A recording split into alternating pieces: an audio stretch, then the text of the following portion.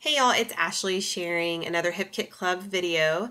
This is for October 2014, and this is my first video for October, so I'm going to jump right into it. I feel like I say that a lot.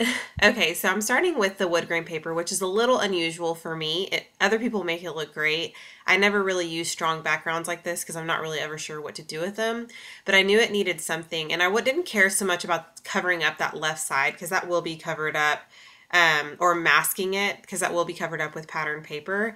I took the stencil that came in our color add-on kit and I just took some Tim Holtz ink that did not come in our kit, just so you guys know, but I did want to miss this. And so I went ahead and just took ink from my stash and that really cute herringbone, or kind of that's what it reminds me of, herringbone stencil, and I just wanted a little something extra. This is a really simple, quick layout.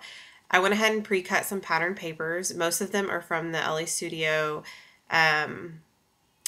Sycamore Lane collection. Actually, I say most of them. I think all of them that I use in this layout are from the Sycamore Lane collection, which I love that collection, and I love that how well all of this coordinated, and I love the pop of gold that I'm going to use with, or that I'm going to bring, well, not only with that stencil, but and that ink, but with the embellishment. So I'm now pulling from the washi tape that came in one of our kits, and I'm just going to add a little interest. And this is kind of one of those layouts that I didn't really have a plan. It was very like, the process was thankless. Like I didn't put a whole lot of thought into it. And sometimes I love the way that those turned out. Sometimes those do not turn out great for me.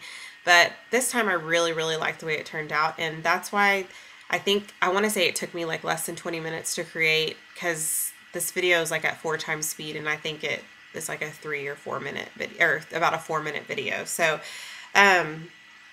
this leaf kind of fell apart, not because it's not good quality, but because I was trying to use my ATG gun on it and it just was a little bit too strong. So I decided to go ahead and just piece it back together, and it looks as good as new. So the cork embellishments are also from the Sycamore Lane collection, and some of the stickers that I'm pulling from are from the Teresa Collins line, then Life Emporium. Now here's where the fun pop of gold comes to kind of meet the other gold that I've already added. The You and Me title is from the Open Book collection. They're thickers by American Crafts and Maggie Holmes. And they're so easy to use. I want to like keep all of them, or have like a big stash of them, so I don't ever have to use those up.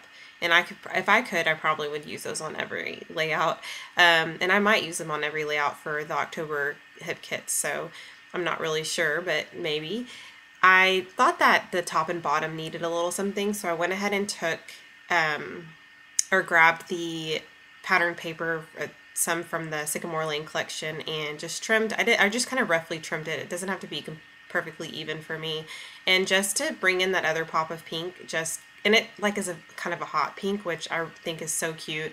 And I love how this wood grain paper ended up becoming like kind of a feminine layout. I don't know, it really kind of surprised me, and I ended up really loving it. So I hope you guys love it too.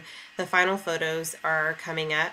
I'm gonna quickly add these enamel dots from Studio Calico, and that's pretty much going to be it. So if you have any questions, please let me know. I try to comment back for the most part if there are questions. Sometimes it gets a little away from me, but just please let me know and I will try to comment as soon as possible. Thank you. Bye.